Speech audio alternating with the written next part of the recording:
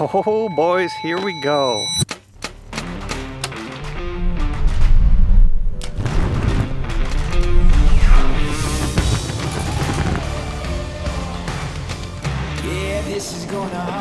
Welcome back to Spokane Valley Archery for a beautiful episode of Takedown Dan. I've been looking for like a target sight setup that wasn't going to break the bank because I want to be ready for tack. Have just like a target, like a smaller housing. I just want to go smaller housing to really dial it in and kind of do ABT. So come along, we're gonna go find MFJJ and I think we got a solution. It's gonna be cool. Stop below like 6. What do you say about the size of the wrench?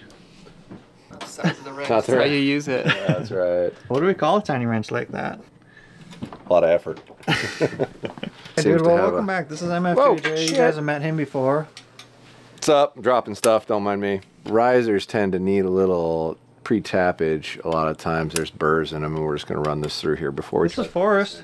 Hello, friends. Forrest is, he loves talking to the camera. I feel like that's really close. It always is, yeah. Guys, we're dialing it in here. Josh, give him a little preview of what we got going on here. Putting a more of a target sight on Tim's bow. This is, we got a B3 exact in today that, and we've had, we got about 10 of those UltraView scopes in. We're going to put something a little more precise on his bow so he can set things just a little bit more accurately when every point counts. I should probably just go home. Yeah.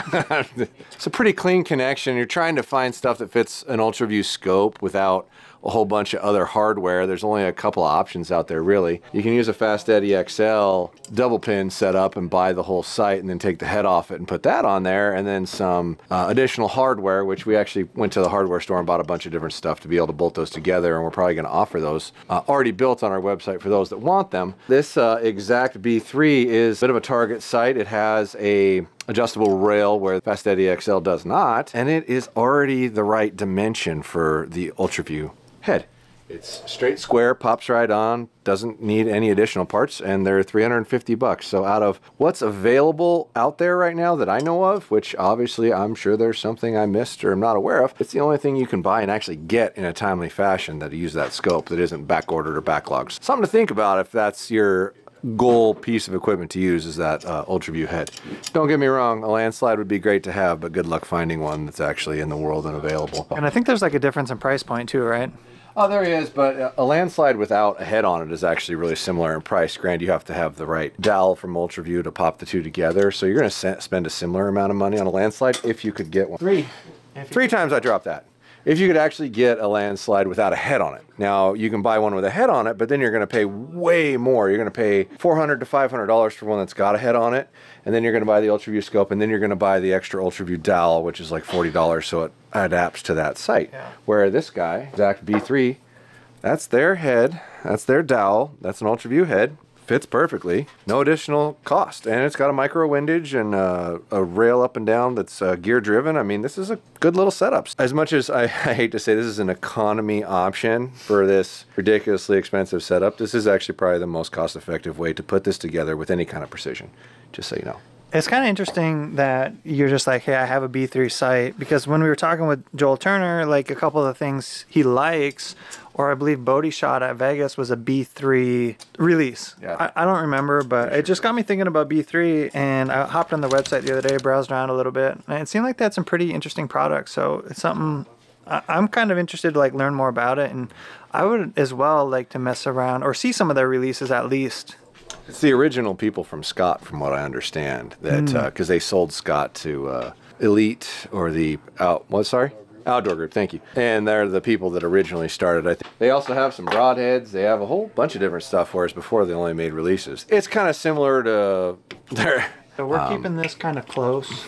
Yeah, to start. You know, if you need to move it in or out to try to frame your peep a little better.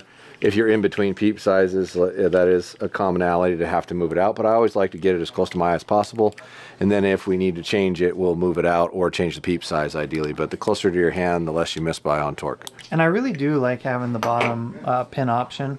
Gives you another 15 yards, give or take. To me, what I call that is like an oh shit option. Like I'm not going to. That's exactly what it is. I'm not going to shoot it. I'm going to shoot my top pin, center peep, or center pin, center housing. I like that a lot. Say oh shit happened, it at least gives you a reference point. And then the bottom of the tape too, so you can extend the bottom of the tape a little bit, which is cool. For sure. Gives you a couple of options that you don't necessarily get with everything else, unfortunately. So yeah. It's always good. Here to use. Master string builder, Nolan. What's up, dude? Who you betting on, Nolan, for tack this year? Who's all going again? What? Me, Josh, Jake, Dan. You or Josh?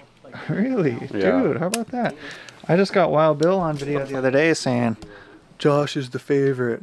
Do you remember that? Like, who's going to win, Bill? And he's like, oh, I'd bet on my new boyfriend, Josh. Well, There was some bonding going on. There was a little, we were frenemies there at first, but yeah, it's a pretty good time, man. Bill's a cool dude. He's very smart. Yeah. And level. okay, let's review this. Rock and Tim roll. needs to always understand. So we start level here in the vise. Yeah, we get the string level. You get that level. You put your level on your rail and adjust your rail to where it reads level, and then you look at your scope head and make sure it lines up with your rail. And all three of those things do.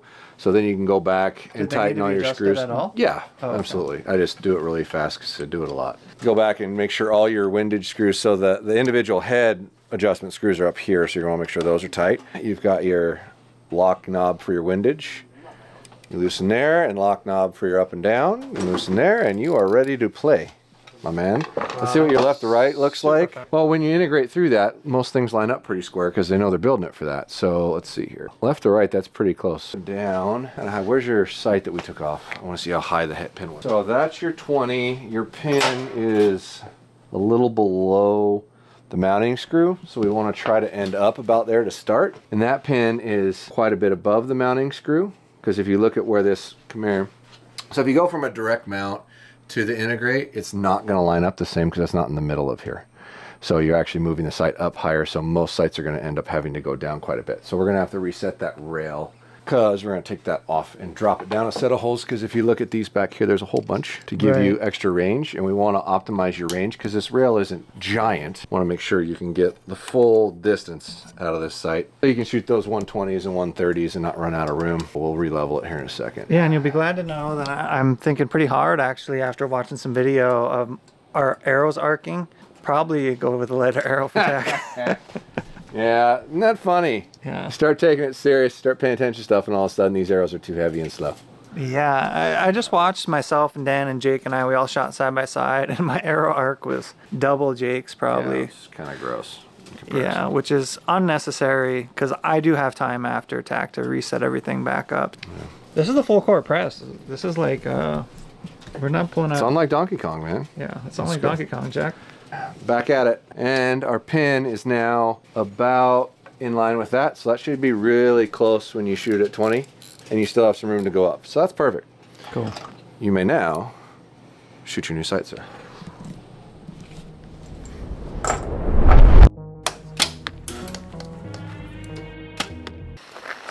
Take down Dan.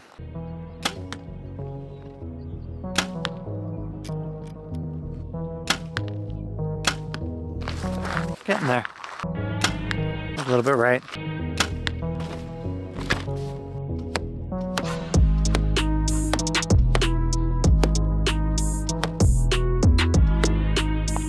Give me that line. Give me that line. Give me that line. So on that last one, I aimed right there. I wanted to go center, just to have, like, you know, nice little pattern there.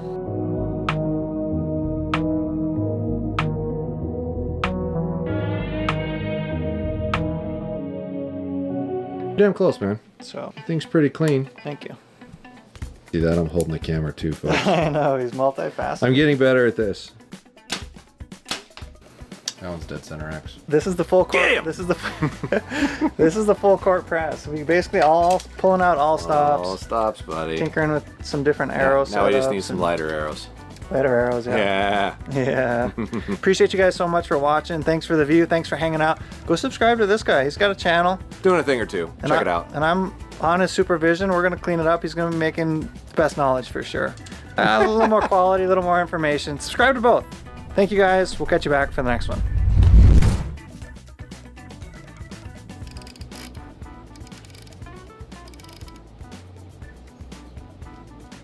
The thing is really clean. It's a really good look. Not a lot of weight, not a lot of mass for a target setup. That's really pretty incredible.